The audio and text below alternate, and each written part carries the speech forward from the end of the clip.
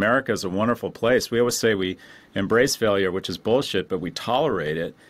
And I've started, I think, 8 businesses, and I'm kind of realistically 3, and 2. That's generous, but all you need is kind of one big win. I sold Profit for $30 million. I sold my last company for 160, and all you need is a couple of those, and you're done. You're fine. One of the sayings I love is life isn't about what happens to you. It's about how you respond to what happens to you. And now a quick word from our sponsor, Element. Some of you may know I've been battling migraines for a while, and my doctor hadn't found any solutions for me. So I talked to a few of my pro athlete friends and their trainers who told me I was probably missing important electrolytes. I ordered some Element, spelled with the 4 letters LMNT, which has essentials like magnesium, potassium, and sodium, and over a 30-day period I saw my headaches decrease by about half. I'm hooked, so I reached out to the folks at Element headquarters, and now we're working together to help more of you. Electrolyte deficiency or imbalance can cause headaches, cramps, fatigue, weakness. For those of you fasting meals or doing intermittent fasting, electrolytes can make the difference between feeling great and feeling like garbage. You know, when you sweat, the primary electrolyte lost is sodium. Athletes can lose up to 7 grams a day, and when sodium isn't replaced, it's common to experience muscle cramps and fatigue. Anyway, I drink 1 pack mixed with my water before working out in the morning, and 1 later after dinner to hydrate for the next day. Want to try a free sample? Go to Drink Element. That's drinklmnt.com/Bryan Elliott, BryanElliott, and they will send you all the flavors to try. Shipping is just $5. My personal favorite is the chocolate because I put it in my protein shake. I also love the orange salt. There's a new watermelon flavor to try, and I'm excited for you to check it out. Anyway, get on it. Now back to our episode. My name is Scott Galloway, professor of marketing at NYU Sterns, and you're watching Behind the Brand with Bryan Elliott. Hey everyone, I'm Bryan Elliott. Welcome to another episode of Behind the Brand. I'm here with the incomparable Professor Galloway, Scott Galloway. Welcome to the show. Thanks for having me, Bryan. I usually ask my guests, how did you get this job? This job being an academic? Well, you have a wide body of work. You're a very eclectic man, giving the most interesting man probably a run for his money, if I can say so. You got your fingers in lots of different soups. Break it down for us.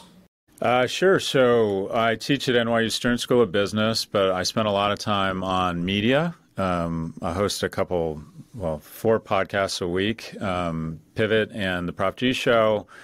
I write a lot, 3 books, and I write a weekly newsletter, No Mercy, No Malice, and I spend a lot of time working with venture-backed companies and probably spend about half my time either advising or investing in companies. So stay fairly busy. But how did I get this job?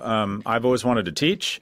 I initially thought I was going to get a PhD. I capitated it at an MBA. But after 10 years in the private sector, returned or decided to pursue teaching and moved to New York and joined the faculty of NYU 20 years ago. Yeah. I'm always curious, too, about context. So let's roll back the clock a little bit, go to young Scott. What were you thinking about when you were a kid? What did you want to be when you grew up? Bryan, I don't know about you. Where did you grow up? Los Angeles. I'm an LA guy. Yeah, me too. Yeah, so I grew up in Westwood. I'm the son of a single immigrant mother who lived and died a secretary. And I don't say this as a humble brag. I would say I was remarkably unremarkable. I wasn't a good student, but I didn't test well either. But back then, when I applied to UCLA in the 80s, it was a 70% admissions rate, and I had to apply twice to get in. But really, the transformative thing in my life was one, and most, I think people feel this way, that, the irrational passion for my well-being of my mom, and 2, big government, University of California, the generosity of California taxpayers and the vision of the Regency University of California. But UCLA for me and then Berkeley for grad school were transformative. Set you on a path. And what did you major in? What was your study? I mean, it says in my BA economics, but it was mostly marijuana and sports. And maybe a little bit of a minor in Planet of the Apes. I didn't do a lot of studying undergrad. Irresponsible, whatever it was. I graduated from UCLA, this is no joke, with a 2.27 GPA, which is not easy to do because that means you're on academic probation a lot. And if you're on academic probation too much, they kick you out. So I did much better in grad school and I kind of got my act together, but I was a terrible student undergrad. I asked that with a little bit of context because I know that a fair amount of people who watch this show, they're in high school, actually. I've been surprised by the number of university teachers that have reached out to me and said, hey, we're showing this, series to our students in high school. And I was blown away, like, fantastic, that's great. You get to hear from Scott Galloway and Kara Swisher and Malcolm Gladwell and Seth Godin and all these other people in high school. I wish I would have had that. And so I think it's great to hear you say that you basically were, slacking off, because I think a lot of kids right now are really stressed out to have it all figured out. Following in my footsteps? Well, I would not recommend it as a strategy, because the reality is things are a lot less competitive. You could get into UCLA with a mediocre SAT and okay grades, and that's no longer true. Unfortunately, the world has shifted a great deal. But yeah, I was, like I said, remarkably unremarkable. Yeah. Well, I was going to say that, yeah, it's true. You need a 4.9 GPA right now to graduate. But I also think in the same breath, students are really wound up tight. At least that's my impression. They're very stressed out to have it all figured out in a hurry. And maybe we can unpack that a little bit as we talk. But I don't think that kids or students need to have it all figured out, whether it's high school students or college students, immediately before they graduate, because it's a big world out there and there's a lot to discover after graduation. That's where all the magic starts to happen. Yeah, I think that's right, Brian. There's some nuance there. I would think that you need to recognize there's different on-ramps to a rewarding professional life. And also, I'm a big fan of a gap year, that if you're not sure where you want to go to school or you don't go into the school you want to go to, that you should consider taking a year to work. And what the data shows is that the majority of kids who take a gap year end up going back to college, and they actually graduate in greater rates once they have that kind of year of additional seasoning. I showed up to UCLA 17 years old, and I really wasn't prepared for it, just kind of, not so much intellectually, but just emotionally, and I wasn't really responsible or mature enough for college at that point. But what I would argue is you always need to have somewhat of a path and hold yourself, there's no, this kind of you'll find your way. I would say you want to make sure you have a plan. You want to be on getting certification or education or professional experience, because time goes fast. And again, and this isn't aspirational, it's just super competitive out there. And especially there's what I would call a bit of a crisis with young men, and that is 7 in 10 high school valedictorians are girls. There are now, in universities in the U.S., it's 60% female, 40% male, which sounds bad, but it gets worse when you think about it. You show up freshman year at university, there's 50% more women. More prone to incarceration, more prone to opioid addiction, more prone to gambling problems. So I would argue, relative to almost every other cohort in terms of the progress they've made the last 20 or 30 years, young males have actually made the least progress. And I think a lot about and coach a lot of young men, because I think a lot of them are struggling. I agree. I've seen the same thing. What do you think is one of the root causes? It's a variety of things. My colleague at NYU, Jonathan Haidt, wrote a book called The Coddling of the American Mind, and he said it kind of comes down. He described specifically this epidemic in depression among young people, and he thinks it's driven by two things. And the first is our fault as parents. I don't know. Do you have kids, Brian? I do have kids. Yeah. And he said that our generation engages in concierge or bulldozer parenting, where we use so many sanitary napkins on their life, they don't develop their own immunities. They show up to college with sort of this princess and the pea syndrome, and they get their heart broken or get their first C, and they just literally freak out. And the second is social media, that especially among young girls, boys bully physically and verbally, girls bully relationally, and we've put these nuclear weapons in their hands with this. I also think that more for young men, they're not, I think they've been told a little bit that they're especially white men, that they're the oppressors. And I think the opportunities that maybe you had and I had aren't as plentiful. It's much more difficult to get into a good school, and it's much more expensive. So you're faced with, do I really want to saddle my family with this debt to go to kind of a tier 2 college? So I think it's difficult. And also, the bottom line is the world is more competitive. We had sort of a monopoly on a lot of industries when you and I were coming out of school, and that trickled down to more opportunity for men. 30, a third of the population got 80% of the spoils. And so it was just awesome to be a white dude in the 80s. And you got free education, and you got opportunity to access free education with incredible admissions rates. So there's just no getting around it. Things have got more competitive. I think social media has levied tremendous damage on youth. And also some of it's warranted and overdue. If a young woman does better on the SAT and has better grades, she deserves to get into a better school. And we're also bringing more international students in, which is both good and bad. It's good for diversity, but also one of the dirty secrets of college is we bring in international students because they pay full freight. And they're kind of our cash cow. And we don't like to talk about it because it sounds xenophobic, but the reality is the majority of kids, international students, undergrad, not PhD, but undergrad, the thing they have in common is that their parents are rich. And I wonder if that in concert with this drunk intoxication around exclusivity where we brag about rejecting 90% of the applicants at universities like the one I work at NYU, I wonder if that in concert with legacies and wealthy people who can afford incredible tutors and the kind of industrial prep complex, the reality is there's just not a lot of room left for kind of average dudes. And that's what I was. So I think it's a variety of factors. Yeah. So how do we solve it? What are some maybe like real tangible things that if you're watching this, you can implement? Either if you're a parent and you can help your kid, or you're a kid watching this, you're a student, what can you do? What are some of the solutions to that? Again, I think it's multidimensional. I think I'll give my political leanings here. I'm a fan of the infrastructure package. I think kids need, poverty is a disease, and 1 in 5 households with children suffer from food insecurity. I just don't, to me, that seems unthinkable in what is supposed to be the wealthiest nation in the world. So this new rescue package is going to, they think, decrease child poverty by 60%. You're hungry, it's just hard to study. Your mom doesn't have any money, it's hard to have an iPad for remote learning. So I think attacking poverty, childhood poverty, is really important. I think breaking up big tech, I think social media is radicalizing young men and depressing young girls. I think creating more on-ramps to a great middle-class lifestyle that maybe don't involve a traditional Bachelor of Arts. 50, 60% of kids aren't going to end up with a traditional 4-year degree.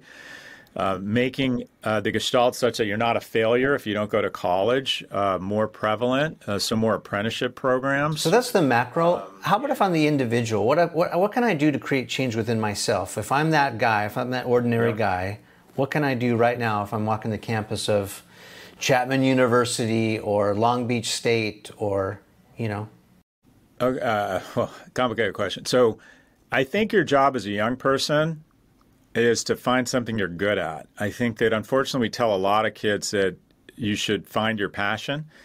And, I wanted to be an athlete when I was younger. And I was fortunate enough to not be a very good athlete, so that delusion was disavowed pretty quickly at UCLA, where there were a lot of amazing athletes.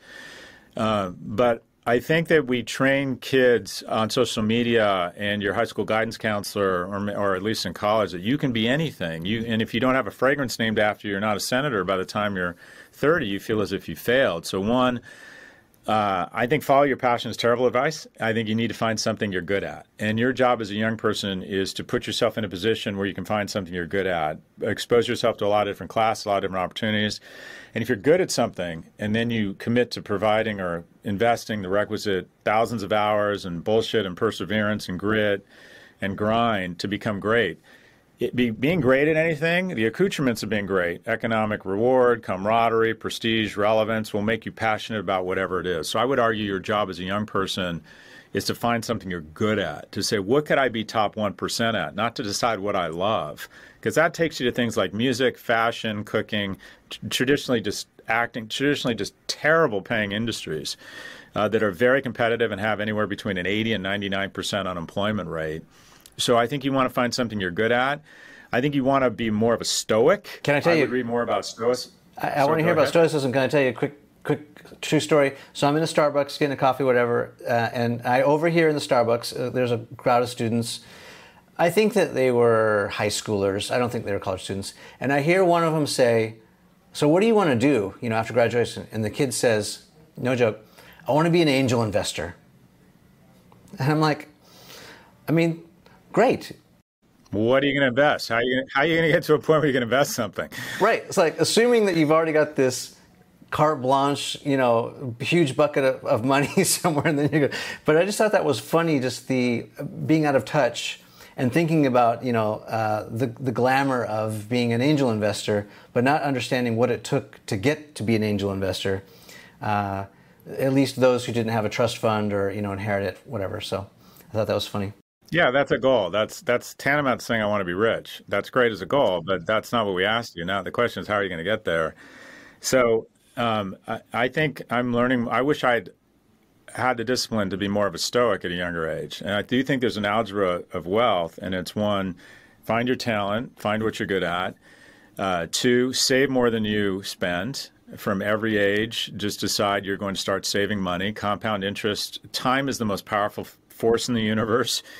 You've all seen those things. If you put away $100 a month now, or even $50 a month at the age of some of your high school students, you're going to end up with a lot of money, and time's going to go faster than you think. And sure, if you're a baller and end up going double platinum or being an investment banker, good for you, but assume that's not going to happen. And the best way to get rich is slowly. And also, I coach a lot of young men, and the first thing I do is I look at their screen time. I want to know if they're trading Bitcoin. Do not day trade. That may feel like you're investing in yourself. You're not. 85 to 95% of people who day trade lose money. How much time are you spending on porn? I'm not an anti-porn person, but are you spending hours doing that? Are you spending a lot of time on social media? And I would try and find areas of your most precious capital, and that's your time, your human capital, and I'd reallocate them to one, finding your talent, focusing on relationships with people who are important to you, and also I think physical fitness is a key component of success. I would start from a very early age incorporating sweat and exertion, run long distances, lift heavy weights, both mentally and physically, establish a level of grit. And also stoicism is about not reacting emotionally, being willing to take slights without responding. And I think social... I was going to ask for you to clarify that a little bit. That stoicism seems like emotional intelligence, or the ability to take a blow, and not either get knocked out or react and rip someone's head off. 100%. And by the way, this is do as I say, not as I do. I'm trying to get better at this. I'm 56, and I still can't resist dunking on people when they say something stupid to me on Twitter. And what you realize is that you become where your attention is. If you're on Twitter or talking about Bitcoin, okay, you're becoming Bitcoin. If you're on a porn site, if you're on Facebook dunking on people or telling Democrats or Republicans they're idiots, that's what you become. And our discourse has become so coarse that a stoic, and I would say a warriors train and get really strong, and they leave their swords in their sheath. They don't, it's quiet power. It's confidence and preparation and generosity. And if someone cuts you off on the highway, that's okay. You're going to be fine. You don't need to get in front of them and cut them off. If someone says something disparaging or stupid about you or to you on Facebook or Instagram, try and demonstrate grace and either ignore it or just politely push back, whatever it might be. But that type of stoicism, saving more than you spend, having controlling your emotions, don't give in to impulse control. Try and screen out. Everybody has a certain amount of externalities, whether it's sugars. We're all dependent upon something. But I like to look at every component of a young person's life and say, quite frankly, what would you be just less shitty at life if you reduce this, if you reduced your trans fats, if you reduced your anger, if you reduced your online trading, if you reduced whatever it might be, your time on Instagram. I could go on to TikTok for 6 hours right now. I love it. I absolutely love it. But I try and modulate it. Let's go back to investing for a little bit. I love that advice about no day trading because most people lose money. They're not that great. I think I remember, it could have been an Instagram post of yours. You were talking about your greatest wins in investment basically came from you forgetting about or not touching about stocks for like a decade. And those ended up being your biggest winners. Was that you? Your returns are entirely correlated to your time horizon around investing. Day traders, between 80 and 95% lose money. And it's all you'll hear about is selection bias. People will take pictures of their trade. Oh, I'm up 80% on Litecoin. Assume you're not that person. You just don't. It doesn't make for good Instagram to say slowly but surely on Coinbase, I've lost 70% of my inheritance from my grandmother from my college. That doesn't make for an Instagram post. And that's kind of what's happening across, I think, across America. And the bull market is wallpapering over a lot of this. But be clear, you're not, people say, well, I'm learning. Are you really learning? And by the way, day trading's fine if you get some dopa. I think I love to gamble. I put on a kilt and a black blazer and I give myself $1,000 and I drink a shit ton and I love it. But that's consumption. That's dopa. It's not investing, and neither is day trading. So the companies, how I've gotten economically secure is one, through my own businesses, but two, I've 2/3, maybe even 80% of my net worth has come from, I bought Apple in 2008 and I forgot about it. I bought Amazon in 2009 and I forgot about it. I bought Nike in 2010 and I forgot about it. If you day trade, 8 to 9 out of 10 lose money. If you bought any 5 stocks in the S&P 500 and you held them for 20 years, no one has ever lost money in the history of the markets. So, I've got good news. I know how to get you rich. The bad news is the answer is slowly. And it's just time horizon is everything. It's the tortoise's race for sure. Have you figured out crypto yet? Are you dabbling? I heard you talk about not being able to figure it out and losing some money and... Yeah, I haven't figured it out. I'm a no-coiner. I've never purchased a coin. I try generally as a rule not to invest in things I don't understand. And I think I understand crypto better than 99% of people, and I still don't understand it. I don't want to invest in an asset where they can't find the founder. It's a mythological figure that invented this thing. So what I have done is I've invested, and I'm going on the board of a company called Ledger, and they have something called the Nano, which is a cold storage hardware wallet. It's because I want exposure to the space, but my strategy is to invest in the picks and the shovels, the infrastructure. Yeah. I have a suggestion for Pivot. You should have, so I had Mike Novogratz, who's like one of the OGs of crypto, the crypto king. And, by his explanation and him telling the story, it's very compelling, but I'm with you. I don't get it. So if I'm going to play with house money, that's fine. But if I'm playing with my own money, I've got to be a little bit more... I'm more risk averse. Let's switch gears a little bit to, this show is called Behind the Brand, and we talk about brands a lot. I want to hear what the Scott Galloway brand is, but before we do that, let's zoom out a little bit and let's define, in your opinion, what is a brand? A brand is a collection of the perceptions and beliefs that surround a group of products or services. It can't be dropped on your toe. It exists in the hearts and minds of consumers. A BMW 750i is a 3,500 pound, or a 750i is a 3,500 pound amalgam of plastic, glass, steel, and electronics. A BMW means youth, masculinity, and German. So layering on these intangible associations that creates trust, expectation, trial, margin, has generally been a fantastic way to build shareholder value. I would argue from 1945 to 1995, we're kind of in the brand age, the Don Draper age.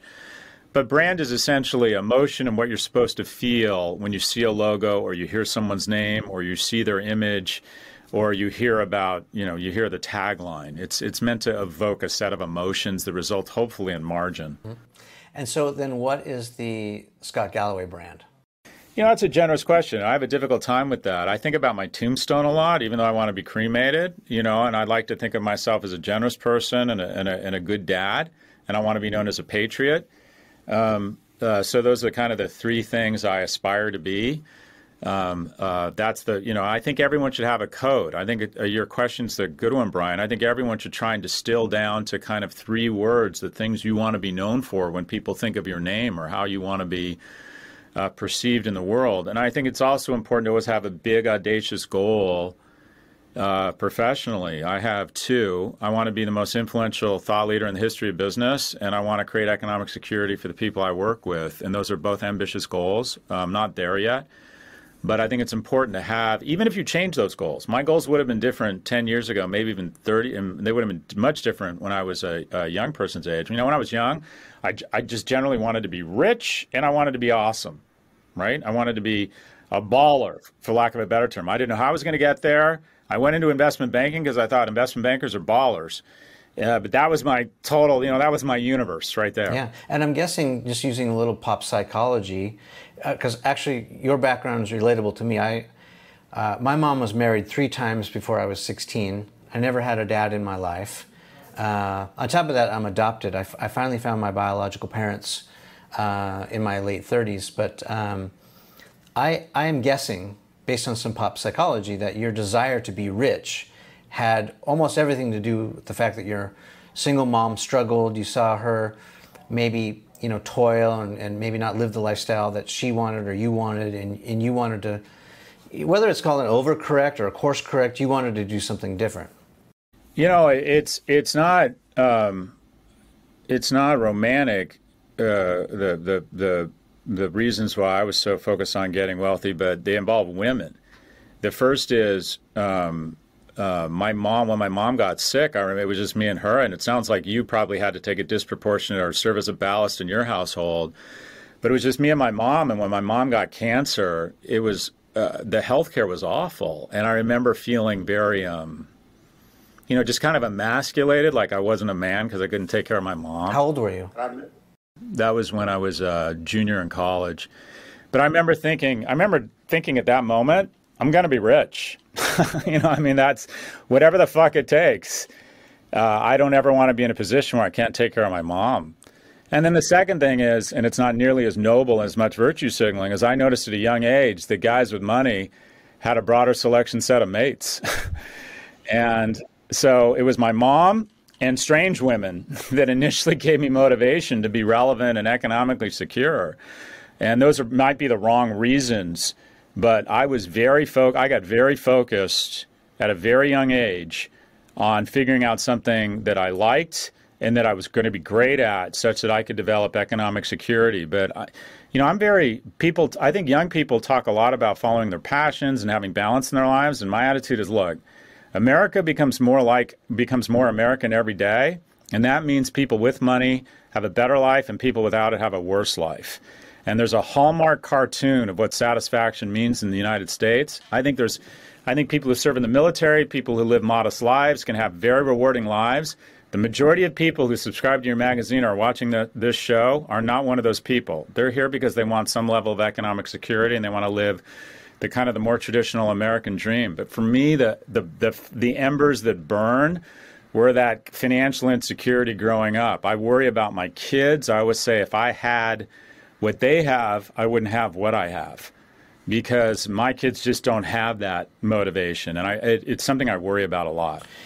Yeah, I again, relatable. This scarcity and abundance mindset. I was definitely in the scarcity mindset when I was younger, and I was on that same kind of path.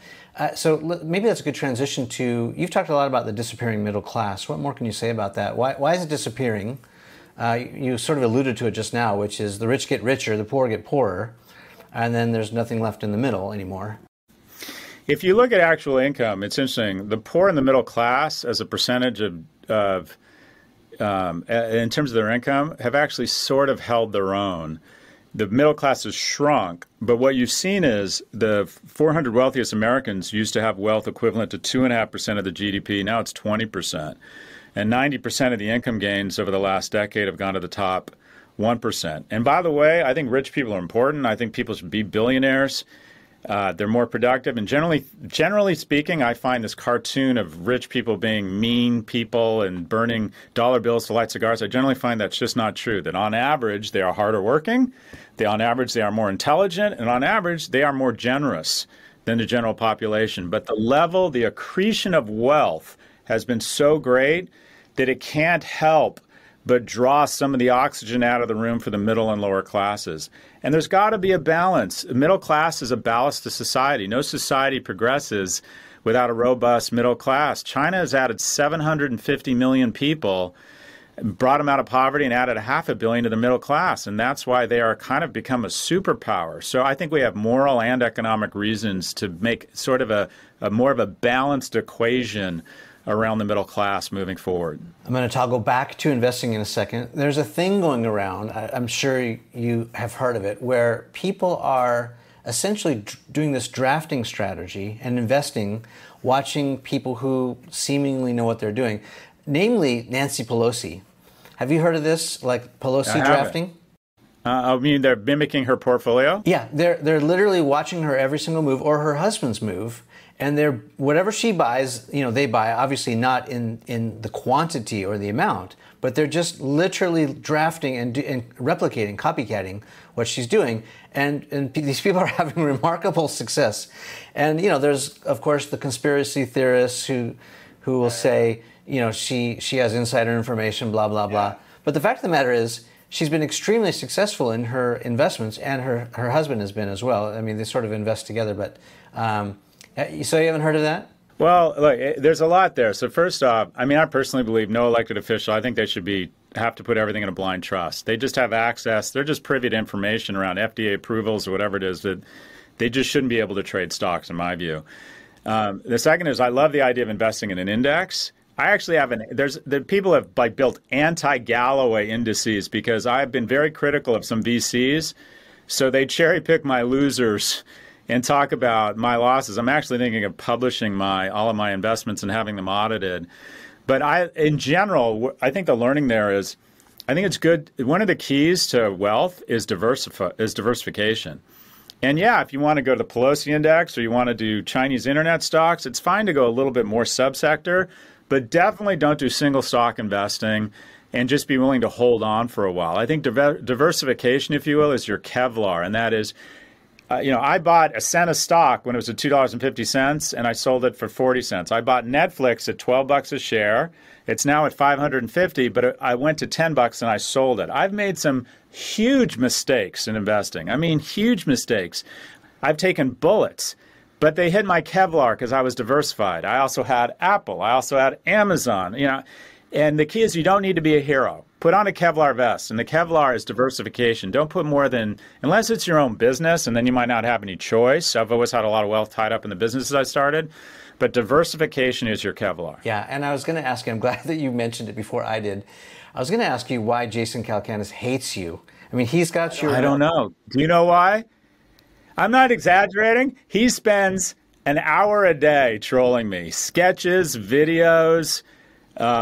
follows me everywhere and says really awful things, and I at some point it's like got to be flattering, but I don't know the guy. I don't know what I did to piss him off, but I definitely did something to piss him off. Small dick? I don't know. I mean, he's got issues, but it's always curious why they're hunting you down. I mean, listen, everyone's got trolls, right? And you're out there.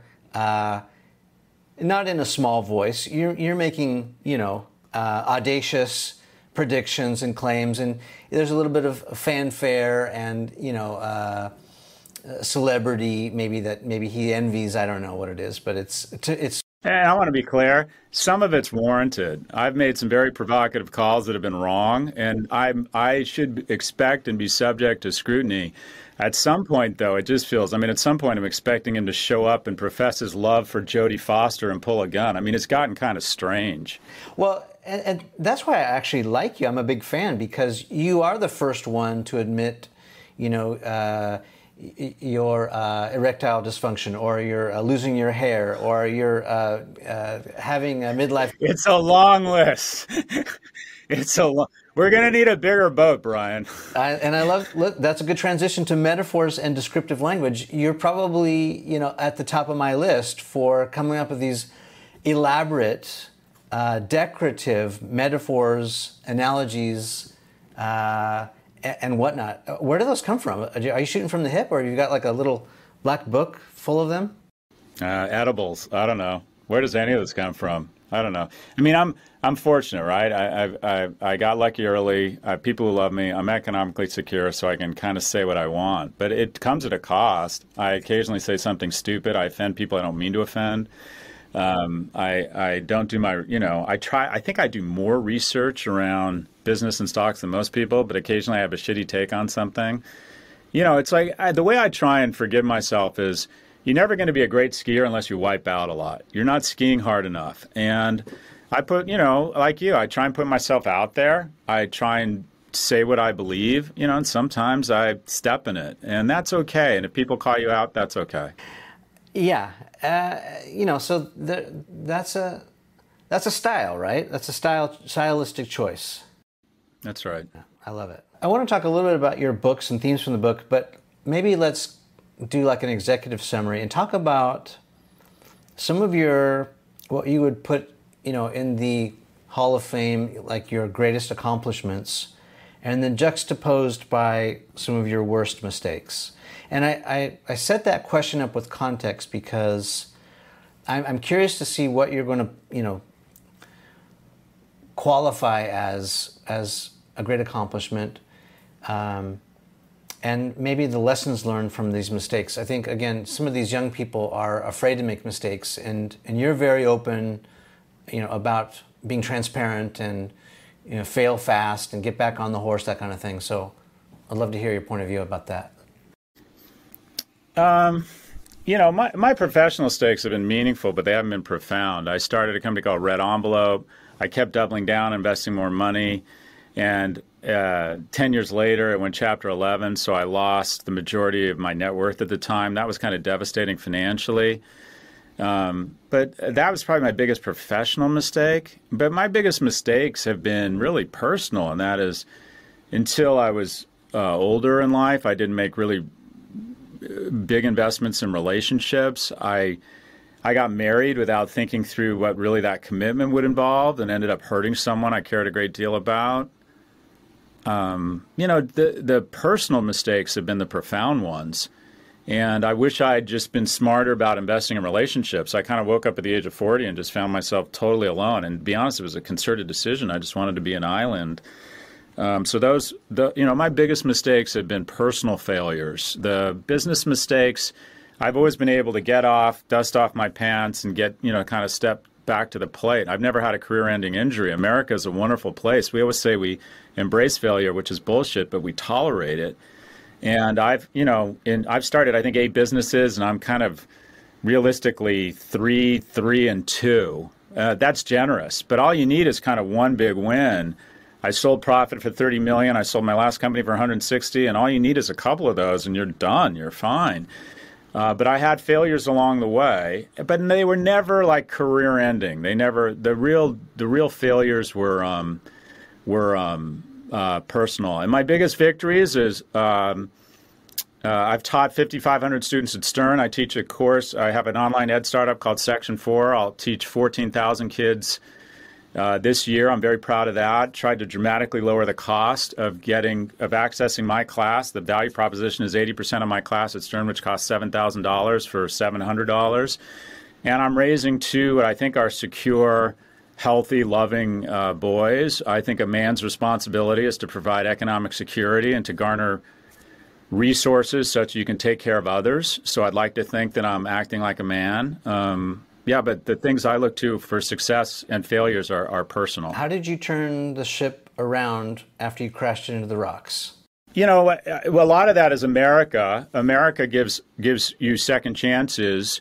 But I never lost, I would never lost my mojo. I have a lot of friends that have a failure. I'm talking about relationships. In relationships. How did you... in my relationships? How did you get healthy? It's small investments. It's like there's an analogy to investing in the market. $10 a day can be $1 million if you start at a young age. A text message, a thank you note, having the confidence as a man, and we're not good at this. We express affection by giving each other a hard time. Oh, Brian, you're an idiot. Or, what a shithead you are, Brian. Rather than calling you and saying, wow, Brian, you're really an impressive man. I like your approach to work. We don't do that with each other. So small gestures, small investments, checking in on people, a little bit every day, just a little bit. And you wake up and it's like compounding interest in the markets. You wake up with a great friendship, a great relationship with your sister. And then there's a lot of research that shows the biggest regret people have at the end of their lives. And my colleague at NYU, Adam Alter, did this research on, talked to people about palliative care, is they wish they'd been less hard on themselves. So bringing forgiveness to yourself and to others is the key to having a healthy relationship with yourself. One of the sayings I love is life isn't about what happens to you. It's about how you respond to what happens to you. So keep in mind, nothing's ever as good or as bad as it seems. And when you screw up, it's not entirely your fault. And on the flip side, recognize when you're killing it and you're doing great, you picked the right stock or you got promoted, that's not entirely your fault either, and try and have some humility. Well, now we just come back full circle. When I was talking about the high school students worrying or college students worrying about having it all figured out, before they graduate, and that's fantastic advice, which is, believe in yourself, but also invest in these relationships. Don't worry too much about too much. Not everything's your fault. Some things are. You have a certain amount of control in some things, and then mostly no control in others. But all you can do is try and just be your best self, a little bit better than you were yesterday, today, and you move forward. Amen, brother. I like it. I mean, we were just sitting back, chopping it up, reminiscing about the good old days and all that. Tracking my roots, where I came from and where I'm going.